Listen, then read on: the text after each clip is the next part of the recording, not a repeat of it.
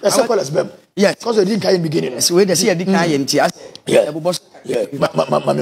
Yes. Kennedy. Yes, Kennedy and Canada, Japan, Baumia, a fantastic pair.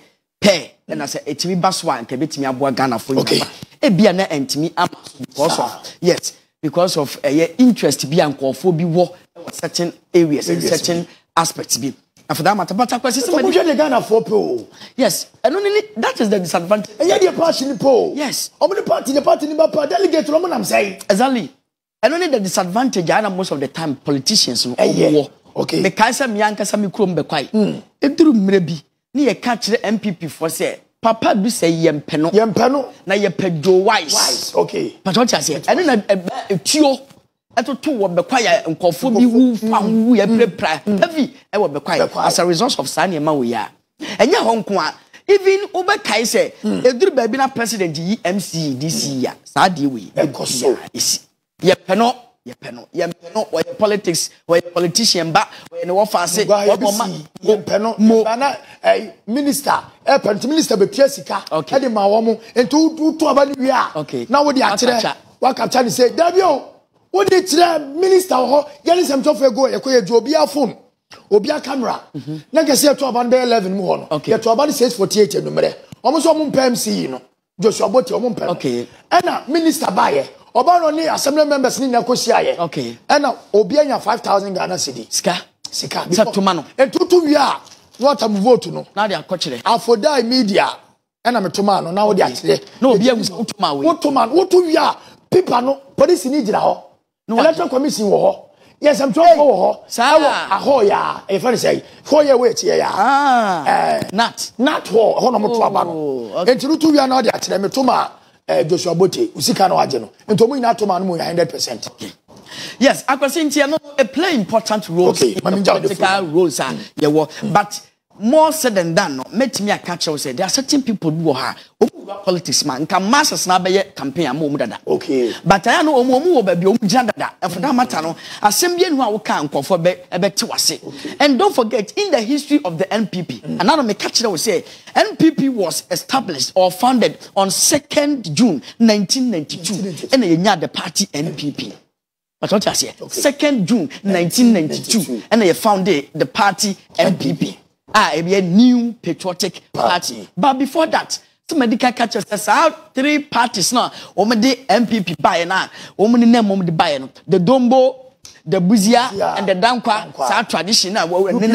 Yes, the UP tradition. In name Babaduan. If you look at all these, don't forget. In 1940s thereabout, na a Northern People's Party. Na MPP no. Sana net ye ni se Asante for na ye more women there be. Yes, exactly. All these things play important role in the MPP history. But akwasi there are certain things I was a MPP for year. Number 1. On 20th April 1996. 20th April 1996. And the MPP for at that time, no back on 1992, can say election aba. And no more the stolen verdict can say. And near maybe a course 1992 politics in the election course. And for that matter, but at that time, President Jerry John Wallace was elected. Okay. But okay, 1992 he was elected. MPP boycotted parliament. Yes, exactly. At that time, Nippon didn't go face JJ. Dubois.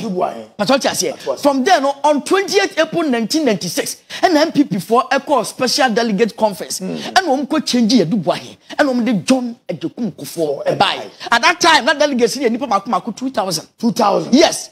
2,000 and I delegate, and out of that 2,000, California 1,034 votes from that Nipa 2,000. So they gave him the mandate to rule. That's what I say. It's about Kofu and then time na 200 constituencies and yes, sa abano edi free. Now, general election about 1996 on 10th December 1996. Don't forget, back in those days, near to about 7th. Yeah, to about 10th. 10th December. Near to the 7th. Transformational process and the firm at the bar. 7th from Afarijan and other things. Don't forget all this one in Afarijan, 92, Afarijan, and a network. Now, I was going to see in the history of the MPP. me be ka asem bia chona sa asem we no tia in 96 96 yes abra kofo be ye flag bearer na we lead NDC MPP no sabe no na in 92 there about unim say jeje yi papa bia na fe na aka aka okay yeah, so be ye vice president good eduru babi no aka ni jeje mu nya misunderstanding enti obreki out no obreki out no okote ono akesa ne party ye fe na National Convention Party aka yes na okote the National Convention Party NCP National Convention Party na wote ye no from there and the MPP for the kofo ba in 96 afei abatro ne ba be koso no aka e de ne party NCP no e be join ne kofo and two din the Great Alliance yes in 1996 yes and two din the Great Alliance called Tencent aka two din the Great and na kofo de aka be ya ne running mate at that time yes in 1996 but not just didn't carry you soon yes I'm about vice president yes but no I'm finding difficult to working together misunderstanding working together and kufo to sabe to sue yes exactly to the be ya ne running mate okay. but in 96 omantimi anye dey enya power no na na so mumia nuka bom yes enti ba konya president yes exactly but omantimi anye in ade na kofo election no kwa we 96 election kofo nya 39.62% na jeje nya 57% enti na chese amamuo no eye jeje ya enti enenamu on 23rd October 1998 and MPP force call conference bio no call conference na was omuyi obi e man be die nim say de ene abeto ya okay but what they did was that omuyi o madre say no enipa when ya selling for the past 4 years and for that matter yes fan ye de enko yes exactly and ye de kofo call that time na at that time no MPP for nya challenges bebre okay MPP for hona ko jompiani na resignation na nsem bi ba ya e be si ne we number 1 enemy for the MPP okay but don't you see enti e basa na ama challenge kese aba for 98 now after that 98 no in 2000 year to aba 98 election year to 98 99 election 2000 to aba said that was 2000 year to aba no pofonya 48.4% 48.4 and atamos ebenya 44.8%. So that na JJ cha na the fourth republic. Yes, 8 years. Yes, and JJ oba be kontoyi oyi ne flag bearer aba. But that time na JJ was na oyi akafi atamos no fa. Atamos no de be share ho. Enti no mu so asele na wie. But what you say? Enti abra we buy must buy no. First round say na call ye. After second round na we say you call second round. In first round yeah, first round no 48.4 against 44.8. Okay. It will be a 50+1. And for that matter na we say you call into runoff. A hona Great Alliance more na e ba bedwani MPP. Other parties no e ba bedwani MPP. No to moma kufuo kwan na omuni man atimoja Exactly. Exactly. And afi kufuo babenya the mandate no. Na bra kufuo so abra that time oban afi wamfa ka am ye running mate bio. Emum okofa Aliu Mahama. Na de beye the running mate. After the exit of Kufuor in 2007 there about so for 8 years no so yen na we say people okay. E na sa agreement ne misunderstanding we know. Alankojo Martin.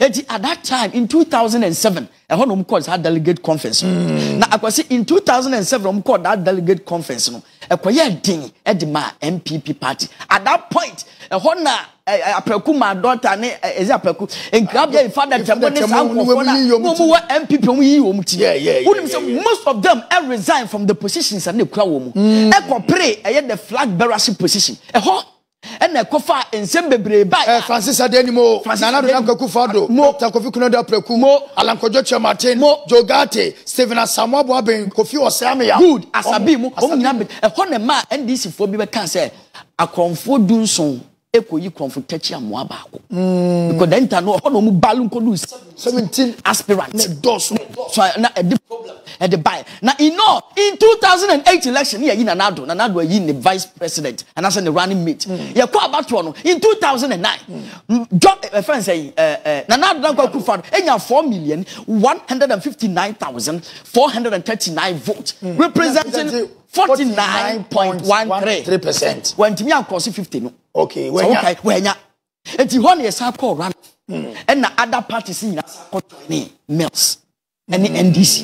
And I feel right. So be kaya And on a time decided about no. And I come back. I want to for certain president you call time.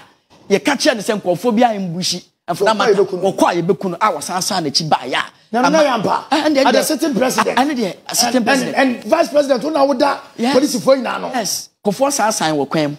A wait, South 49.13. A one of Cabranja Pong, a call easy rest, a fence, a secret rumor, a do baby, and this for not matching boot for boot among us. No composition can be good, but Anye, a way easy office work. And in a mois, and after Mills, your call ran off from Mills be now 4,521,032 votes, representing 50.23%. And what the bar power in 2009. No, the bar power. Yes. Eti akwasi anena mwanti MPP and Prime Minister there problems we no ewo ho na the most fortunate person what me I enjoy for the betterment of this Nanado and Baumia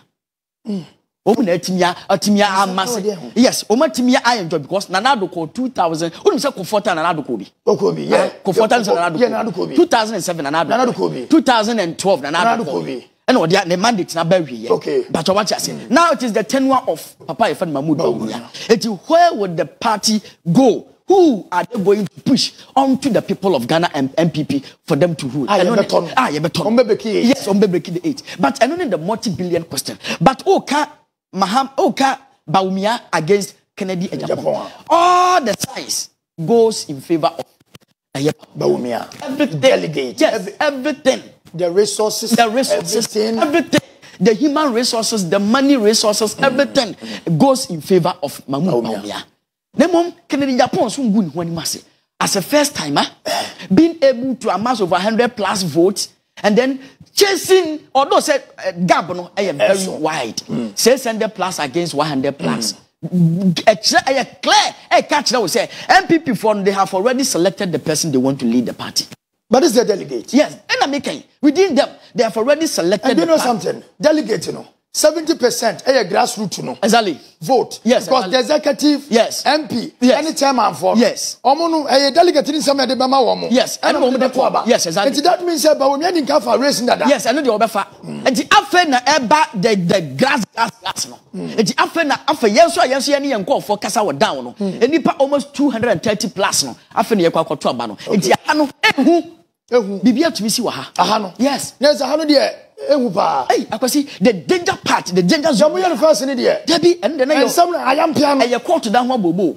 Was omo so go. Yes, afena mo bewura ho. Dwere ntoa ho. Afen na du tomamento to breme no e ya ha. Na me be matters. Yes, the critical point. Etima wo bia wo gina ho anunu no ho nsere. Because unim say the grassroots no e favor Kennedy Japan. Anu de. Yes. The grassroots open me for lines. Yes. And after a grassroots in Baba, and all said and done, interesting times ahead of us. For experience wise, Bawumia Ayatola. But for the youths and the disciplinary matter aspect in it, for discipline's sake, forget Bawumia. Go for a papa yefeno. But me this is I'm a na a basic on a lack of law enforcement. Yes. Any job creation. Yes. And no yeah. Kennedy Japan taller than Bawumia. And me share Sanya man Ghana. Yes. Na Ghana for na can be share Sadia wo kan die. For job delegate no job creation no obehwe. And no problem no. And no idea e ha me no mienu. Say job creation no mpanyimfo behwe and ka Kennedy oni competitor. Because why you be da obetimi aye. Na enkekan wan kekan so onim say sisi ya friend wo emergency meeting. So wo mra. Yes. Yes. And omuntimi ye no hwe. Omo be yi Kennedy afrim. It will never happen. It won't be Kennedy. Yes, and Kup Bessi. Yes. Mema will show down. Show down. No Bessi I can see. Show down. And Yakasafi. Mema will show down. What does it mean show down? Yes. Me pedie JFK Kayan. Or say, Ombe no more beside the Tia Kennedy cars. That is the most important. And Obano so China, yes, Omunti Obano. Also Obano. I know you. Why assembly member? Yes. Assembly member. A election when you don't ye no Obano so nensem no muntie bi na for mfanje o enkwesi hwe o muntimi bande obia na sendro mokoye. Yes, I have the video. Yes, Kennedy about no comment. No comment. Oh no, obia ntimi nkan bibia e dey obi ntimi nyini mfrim. But what you say? Yes, enti afa na aduru ba bia agro no be ye de about the MPP. the youth, the people of Ghana, most of them, epenyuma. Eti enyuma side. People also hear the other insults and other negatives. You Kennedy Japan said, "Oh yeah, say President Tan nebu efuntem tinu Ghana function and tuntiano." May research me US. The most temperamental president will be the US. So, yeah, Donald Trump. Debbie, back by 18 thereabouts. May research me. Donald Trump almost now about yes, or by why share. Yep, dedication to be. Yes, so no services people. Yes, in the nursing. Omo be prayer bay. Why na say me ba me disika, me dia ban sika. Why na aka bi? O say why na say me ba me to me car. Na me dia ba me mfa ban de. Na me pa me de be ma wo man no. Why na timi aka bi? Na say na you evaluate your omo capability ni ability. Ability is not ability. The insult. Insult the car dey. Me Canada upon didi matem da. O wa do. Now no one can obey the do. What did bishop? Yes. I identity. I no confessor asori den asori no na ye nokura se asori ni bi ebu nkofo dware ma wa dwaye na ye nokura enti the body na wa ye ne sei nokura ye nokura se asofo ni bi jim nkofo gold genuinely oh na ni agrada no nye ye nokura ebe nkufu aboso omsabo so yin man for gold enka kane no enka kane Japan ka kire yen Ghana for say agrada ma expose no e bi so wa wia nkofo no de abeda ne sofo a ye nokura anya nokura enti nipa ye mpa nokura na amaduru sei enti me de mi hu so aye bone okay yes onya bone what is what did Duncan Williams at adentia so omeka oye na kwan ne nyuma onam ne nyuma so enti let us forget about that ye mpa obi na jeje ne mlant ma wo twa nkofo wo Ghana ha eso sisi yes wo twa wo ba so ba yes na wo kam na ye de ntia asisie na wo si Ghana fo no mpe twa wo ba so ba na twa wo na